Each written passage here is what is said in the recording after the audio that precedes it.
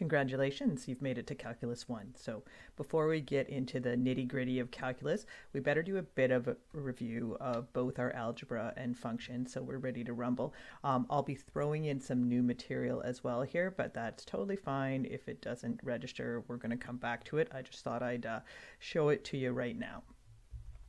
The first thing we want to revisit are our exponent laws. So remembering that if bases are the same, or even with numbers, you can use exponent laws to simplify these into something with a single exponent. All right, so our first one, let's take this bad Larry right here. If your bases are multiplied, you get to add the exponents. And let's think about that. So if we have x4 times x2, we can really write that as x4 is x times x times x times x. And then x2 is another couple x's, right? So count them up. How many do you get? x6. So the exponent law is if the bases are multiplied, the exponents are added. For dividing, it makes sense that we'd have something kind of similar. So let's say x5 divided by x over 3. Let's draw it out. We got 5 x's in the numerator. We've got 3 x's in the denominator, and if we go old school canceling, we can drop all these x's and end up with x to the power of 2, which is the same as if we took the exponent in the numerator and subtracted, whoops, I changed it to a 6, it's a 5, exponent in the numerator and subtracted the exponent in the denominator. Another good exponent law is power of a power. So let's say we had x squared and we cubed that whole thing. All right, so let's draw it out and see what happens. We have x squared and then we cube it, so we multiply it by itself 3 times. There's 1, there's 2, there's 3. So x squared times x squared times x squared, and we see that's going to make x to the power of 6. So our exponent law for power of a power, so if you have a base and it's to another power, you're just going to multiply the exponents. We can take this one and apply it to a lot of different situations. So say I had 3xy4 and I wanted to square that. Here we kind of distribute to everything within the brackets. Be careful, 3 squared is not 6, it's still 9. Numbers always behave as they should. It's the variables that do something a little funky. If you have a plain old x, that's the same as x to the power of 1. 1 times 2, x squared. And y to the power of 4 squared becomes 4 times 2y to the power of 8. Likewise, if you were to have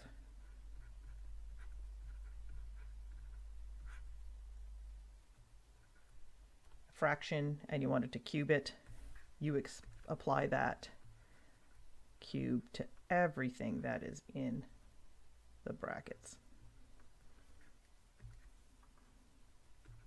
So we're going to get 5 cubed, 125, x cubed, 3 cubed is 27, y squared cubed is y to the power of 6. Negative exponents are one people really don't enjoy. That's fine, I get it. So let's say we have x to the power of -2. To deal with the negative exponent, you are going to take the reciprocal of the base. So just flip the base. The base is the x, right? So if I take the reciprocal of x, think of it a fraction as x over 1. If I invert that, I get 1 over x.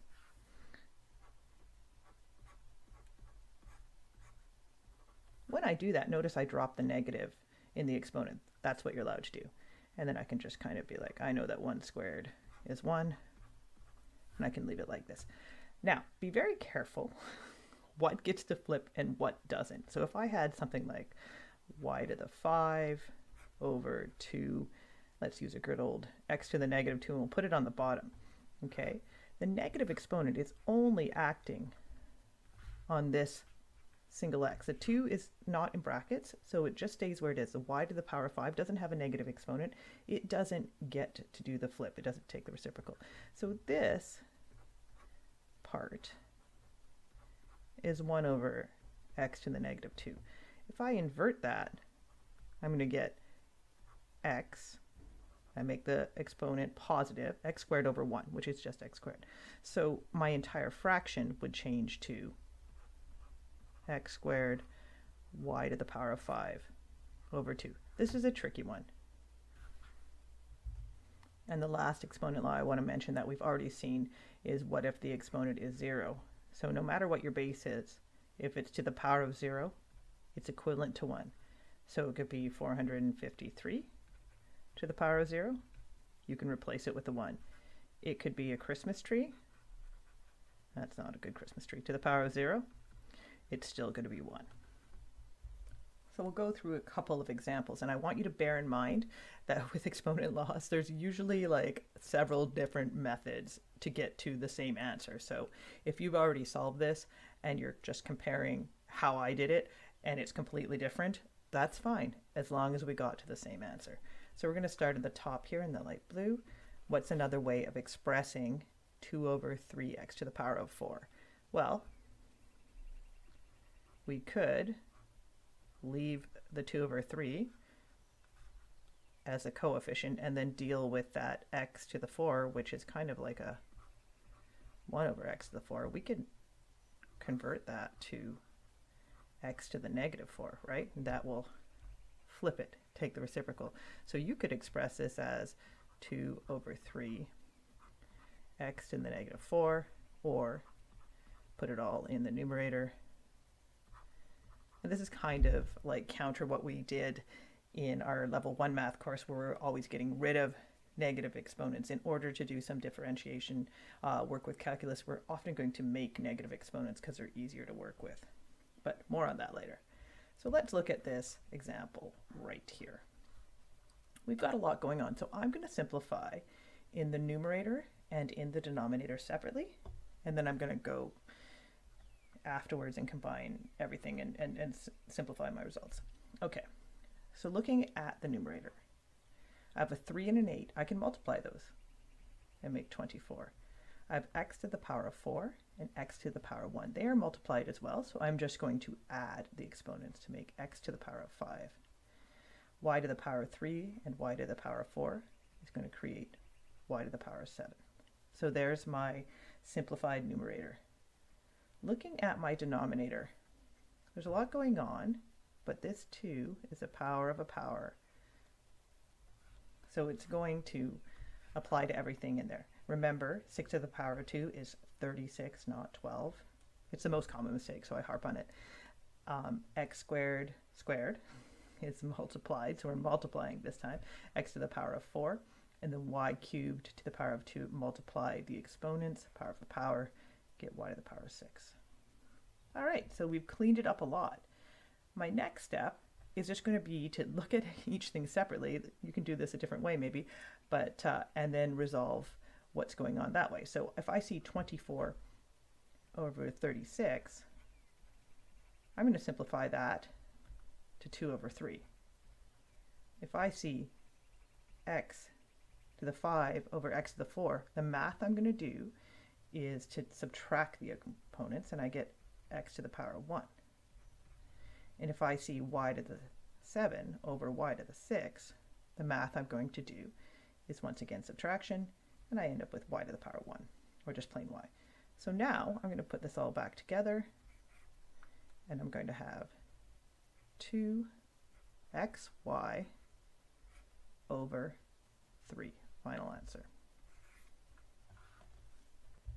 For the example in the pink box, I'm going to do it one way, and then I'm going to do it again another way. So my preferred way is to always clean up within the brackets first before dealing with any exponents on the outside. So normally I'd be like, okay, what are we going to have? Break it down. I can't really reduce that. I'm just going to set it aside. The x, going to subtract the denominator exponent from the numerator exponent, gives me plain old x. I'm going to do the same with the y, continuing to use the quotient rule. Y to the negative 1. And I'm just going to be like, hey, that's the same as 1 over y. And then z's, I could change that z on the top into the number 1, but I'll just follow through with the math. 0, subtract the 7 from the denominator. I get z to the negative 7, which I can rewrite as 1 over z to the 7. All right, so I'm going to take this piece, this piece, this piece, and this piece, and smash it back together. So negative 2 on the top, 3 on the bottom, x on the top, y on the bottom, and z7 on the bottom. It's like I'm multiplying them all back together again. At this point, I still have that negative exponent. So I'm going to deal with this right now. When you have a negative exponent, you flip or take the reciprocal of the base. This base is our whole fraction here. And then you can make the exponent positive. So I invert the fraction. And because that negative exponent is acting on everything, everything moves. And the exponent becomes positive. And my last step will just be to square everything I see in the brackets. 3 becomes 9, y becomes y squared, z becomes 14, negative 2 becomes 4, and x becomes x squared. Final answer. For my second way, I am going to deal with the negative exponent first. So I will invert the entire fraction. 3x squared y cubed z7 is now in the numerator. Negative 2x cubed y squared, I want to be careful, z0 is now in the denominator, and everything's squared. And maybe I'll now distribute that 2 to everything in the fraction. It's not my normal way, so I'm kind of like, oh. Okay, so we've got 9, x4, y6, z 14. And then on the bottom, the square makes 4, x 6, y 4. And you know what? At this point, I'm going to be like z0 squared is z0, which is 1. So I'm just going to drop the z, because anything multiplied by 1 is just the same thing. Okay, I'm not done because I still have to simplify my x's and y's. So I leave the 9, and if I do the x, and I leave the 4, sorry.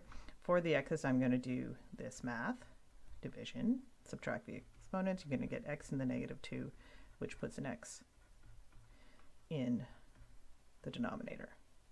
For y, I have y to the 6 minus 4, which is y to the positive 2. Well, stays the same. That goes in the numerator. And then z14 stays where it is. And it's time for a new exponent law. What to do with fractional exponents, which we also call rational exponents, because that's a fraction. So here we've started, and it's not really shown, but the original thing would have been x to the power of m over n. And if you want to change that, this is expressed as an exponent. If you want to change it back into a root, which we call a radical, so expressing it in radical form, this is what happens. The top number stays with the x, just like x to the power of m would be x to the power of n. But the weird thing is the fractional component. It goes in the hook of the radical. Okay, so looking at this one, if we took 27 and we wanted to do it to the power of 2/3, I create the radical hook and I throw the 3 in there. So it's a cube root that we're going to take. And then we have of 27 squared. And notice we can write this a lot of different ways. We can do the square first and do the cube root of 729, which will equal 9. Or we could do the cube root first of 27, which is 3, and then square it and get 9. It doesn't matter. Just do whatever works best for you. So looking at another couple examples, if I was to take x to the power of 2 over 5, the numerator stays with the base, and the denominator becomes the degree of the radical or the root. There we go. And if we wanted to go backwards, say I had something like this, how would I express that as an exponent? Well, what power is x to? To the power of 1. So there's the numerator. What's the degree of the radical? It's the cube root. There we go. It's a weird one too. So let's look at our top question here. How else could we express this algebra mess here? Well, first things I would think about doing is like, okay, let's leave it as a big fraction, but maybe I could change, you know, the 4 root of x to the power of 5 into an exponent, a fractional exponent. So x is my base, the numerator is 5, and the degree of the radical is 4, so that's a denominator. So I have 1 over x to the power of 5 over 4. Cool, cool. I could also write that if I was thinking about calculus and how I like to have, you know, negative exponents back in, as x to the power of negative 5 over 4. So options, options, options. Let's look at this question. Normally I'd be like, well, you can't simplify that. That's a hot mess. I don't even know what to do with that. But let's consider what we know now. Now we know that the numerator could be expressed as an exponent, a fractional exponent, x to the power of 1 over 4. The denominator could be expressed as a fractional as well, x to the power of 1 over 3. And I know that I have a division law, a division exponent law, that tells me that if I wanted to put that as a base with a single exponent, numerator exponent, subtract, denominator exponent. And unfortunately, this is going to bring back some fraction math. You need a common denominator. So if that would be 12, I could have x to the power of 3 over 12 minus 4 over 12. And I could realize that this is also equivalent to x to the power of negative 1 over 12. This is my most useful calculus form. If I was feeling fancy pants, I could maybe invert it, make it a positive exponent in the denominator, or I could turn it back into a radical form. These are all equivalent, 12 root x. So those are all valid simplifications. Good, good, good. And now let's look at our last example here. So we're going to apply, nothing can be cleaned up in the bracket, so I've got to apply that fractional exponent to everything in my brackets, power of a power. All right, so let's just keep the 8 here. We're going to do the cube root of 8 squared. And then we're going to do x to the power of 6 times 2/3. I'm just going to do steps for this. 12 thirds. I'm going to do y to the power of negative 1/2 times 2/3. I'm going to do lazy. Multiplying those exponents. Remember your fraction multiplication as well. Now let's continue to simplify. So the cube root of 8 is 2. 2 squared is 4. So that can be simplified to 4. This is just x to the power of 4, right? 12 over 3. So bring her down, x4. And this could be simplified to y to the negative 1 over 3, which could be simplified to 1 over y to the 1/3. And if we smash those together, we have options for x cubed, x to the power of 4 over y to the power of 1/3, or even for x to the power of 4 cube root of y. Good, good. One last example to wrap up exponent law review and introduction of fractional exponents. I'm going to clean this one up in the brackets first. So I'm looking at my x's, and I have x 2 minus 4 equals x to the negative 2 equals 1 over x squared. Okay, that's done. Looking at the y's, I have y to the power of negative 1/2 minus, and what is this? This is y to the 1/2 as well, right? There we go. So if you do that math, you're going to get y to the power of negative 1, which is simply 1 over y. So far, I have gotten to 1 over x squared y to the power of 3 over 5. So now I have options about how I want to express this. I could take it and create messy 1 over 5 root x squared y to the power of 3. That's totally valid. I could also write it as, let's see, I could apply that cube and have 1 over 5 root x 6y cubed. And then it, I could get super fancy and be like, oh hey, I can take out an x from under that 5 power root and have 1 over x 5 root xy cubed, but that's really taking it far. These are all good. Now it's time for a high-speed tour of polynomials and what we can do with them. So recall that a polynomial is an algebraic expression, so that's with variables and numbers, and it's going to have one or more terms, and terms are separated by addition and subtraction. So let's put down an example. Here's 3x to the power of 5 minus 7x to the power of 7 plus 12. Okay. First step, we're always going to start thinking about putting them in order. So the biggest exponent gets to go first. Negative 7 x to the power of 7 plus 3x to the power of 5 plus 12. And this is just going to give us some more information when we get into figuring out limits and other kind of end behaviors. All right, so let's talk first about the number of terms. Separated by plus or minus 1, 2, 3 terms. So we have 3 terms. The degree goes with the leading term, so the one with the biggest exponent. So the biggest exponent is the degree. So that was a lot of messy talk to say the degree of this particular equation is 7, or polynomial rather.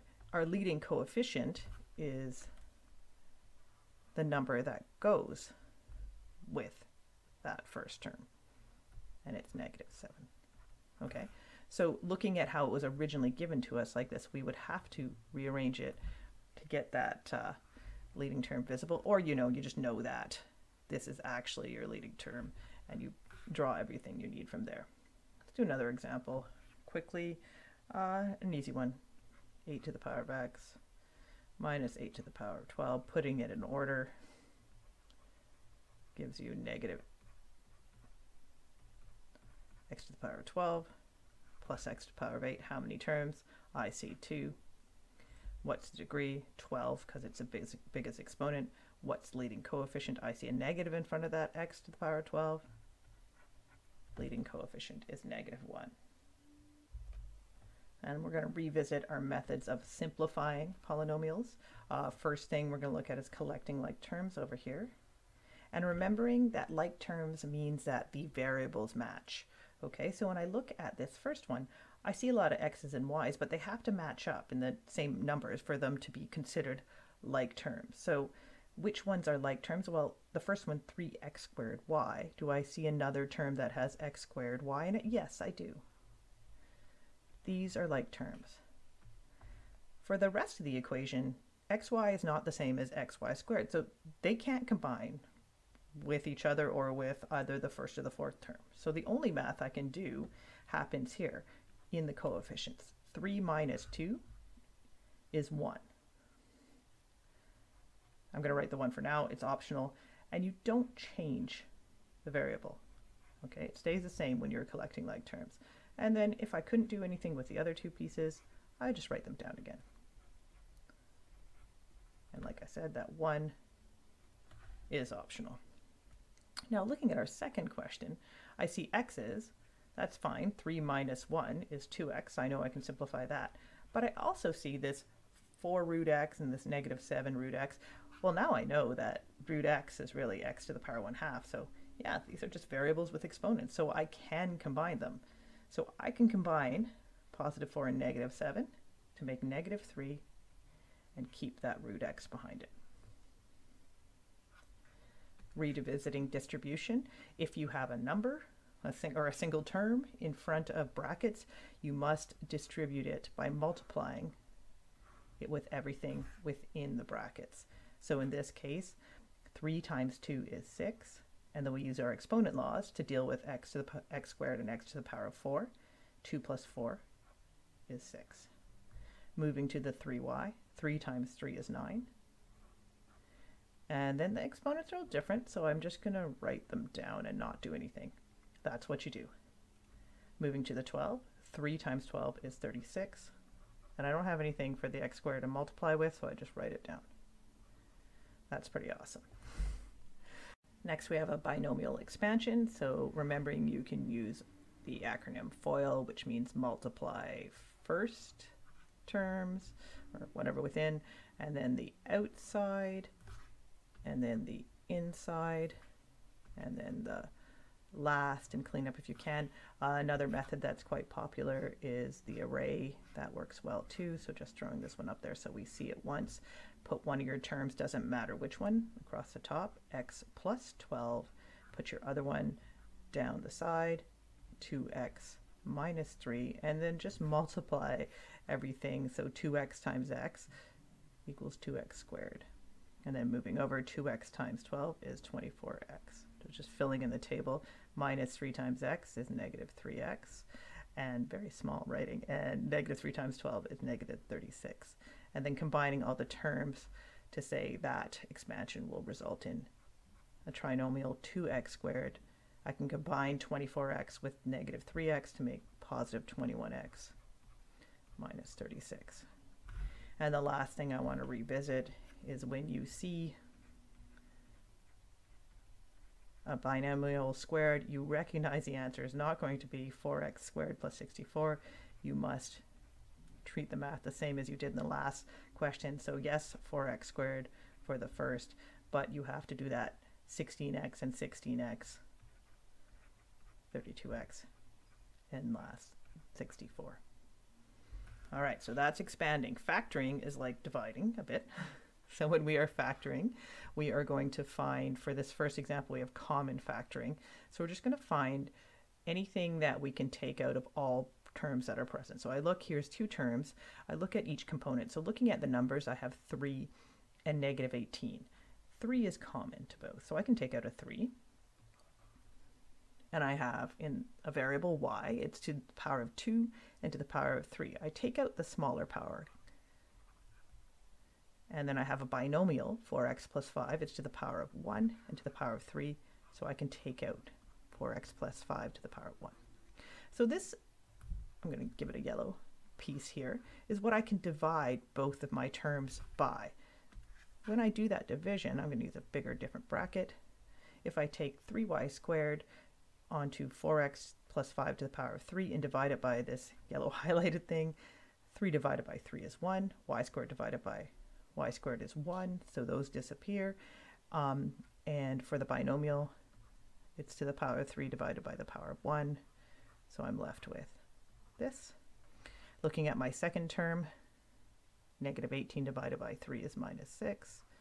Y cubed divided by y squared is a single y. And that's it. And now you would have the option to expand the binomial and see if you could simplify further. I know I can't, so I'm walking away right now. So this is my answer. Remembering also when we did quadratic factoring that we sometimes had a situation like this where we had a difference of squares and we had to remember the trick. Take the root of both terms, but don't just leave the negative alone. So there we go. The root of 4x squared is 2x. The root of 25 is 5, and then combine them in 2 binomials that have identical numbers or variables, but one has a plus, one has a minus. So 2x minus 5, 2x plus 5. Our last example is a straight up factoring one. So however you learned it before, I like the AC line. So the product line, something times something is going to equal negative 30. And those same 2 integers, hopefully, if I add them together, will equal positive 13. So you have to find factors of 30 that are 13 apart. So, you know, it's always tempting to use 3 and 10, but that won't work out in this one. Is the tricky one where it's going to be 15 and 2. I know one of them has to be negative in order to make this work, and I see that in order to have a positive 13, I want the 2 to be negative. And then I just rewrite as a set of binomials. X plus 15, there's one factor, x minus 2. Check your answer, make sure you can get back up to here when you do the expansion. Here's this word rational again. You'll remember that rational expressions are just algebraic fractions, so they can have polynomials on the top and the bottom. What I want to bring in now, so we can look at it more with functions, are restrictions. So restrictions are things that x is not allowed to be. So if I look at example 1, I have 3 over 2x. Well, what is x never allowed to be? What's the rule? You can never have a fraction that's a number or anything over 0. So if x were 0, that means this fraction would be 3 over 0, and that's not allowed. So the restriction for example 1, x cannot be equal to 0. Now let's look at example 2. I'm going to use some factoring tricks here to see if I can simplify it more. I can't do anything with the top, but I see that the bottom is a difference of squares. So I can factor that root of x squared and root of 2, so I get x minus 2, x plus 2. And that doesn't help me cancel anything, but it does show me what the restrictions are. So x can't be anything that makes 0 on the bottom. So if x is 2, we're going to have 0 times 4, which is no good. And if x is negative 2, we're going to have negative 4 times 0, and that is no good. So x is not allowed to be equal to plus or minus 2. Can x be negative 5? Sure. If you have 0 over a number, that just equals 0. That's fine. So the restrictions come from the denominator only. And looking at example 3, another fun one, we can factor top and bottom and see what we've got. That trinomial on the top is going to factor to x plus 2 onto x plus 1. And on the bottom, I'll use common factoring to pull out 2x, and that will leave behind x plus 2. All right, so my restrictions, do your restrictions before you do any canceling, and we'll talk about that in a bit too. All right, so x cannot be equal to 0, right? Because if 2 times 0 times 2 is 0, so x is not equal to 0, and x is also not equal to negative 2. But this is also a rational expression that can be simplified. Those could cancel, and I could have x plus 1 over 2x, which means this restriction is going to be a different type of restriction than the first one that couldn't cancel. More on that in functions. So our last slide, we just did this, a bit of canceling, so let's revisit it really quickly again. When I have a fraction that looks like this, these two can cancel right away. I can see that. What about what's left behind? I'll just rewrite. I'll factor the top, that's a difference of squares.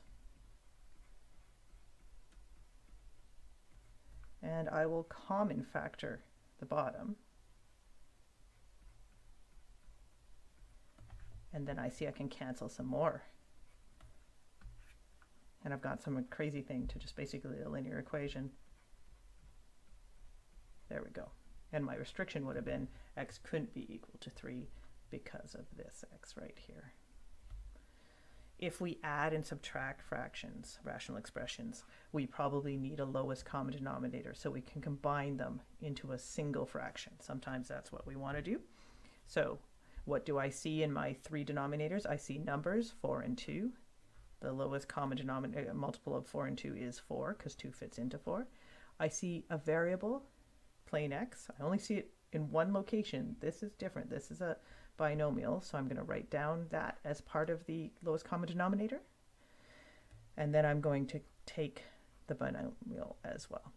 So I basically have to take each fraction, multiply it, the numerator, by what's missing in the denominator so that I can make it part of a single fraction. So looking at the 2, it is over x minus 1. So it's missing the 4x from here. And then I had 1 over 2x. How do I turn 2x into 4x onto x minus 1? Well, I have to multiply it by 2. I've already got an x, and I have to multiply in an x minus 1. And then looking at the 3, what do I need to add to that? Well, in the denominator, I already have the 4, but I don't have the x, and I don't have the x minus 1. Sorry, next door neighbor, going in there. And now we can start simplifying on the top. 8x plus multiplying 2x minus 2 minus 3x squared, watch your negatives, plus 3x. That will still be over my 4x. 1 to x minus 1, I'm just being lazy for that thing. I'm going to put everything in descending order on the top now, so negative 3x squared goes first. I can combine 8 plus 2 is 10 plus 3 plus 13x, and then all that's left is minus 2, and then I put onto 4x, or over, sorry, 4x onto x minus 1. Restrictions: x can't be equal to 0, x can't be equal to 1. So that's one thing we do. Another trick we sometimes use is the opposite action, where we divide or separate them out, right? We took these 3 fractions in adding and subtracting and made them into 1. Here, I'm just going to start by splitting to see if I can simplify that way. So I'm going to start here, and I might do another split. And as long as they're all over that same denominator, it's fine. And then 1 over 12x to the power of 5. So I'm going to simplify on each one. 4 over 12 is like 1 over 3, so I know I'm going to have 3 in the denominator. And then x squared over x5 can change that to 3x cubed. So that's exponent laws or canceling, whatever works for you. And what do I have left? Just 2x plus 7.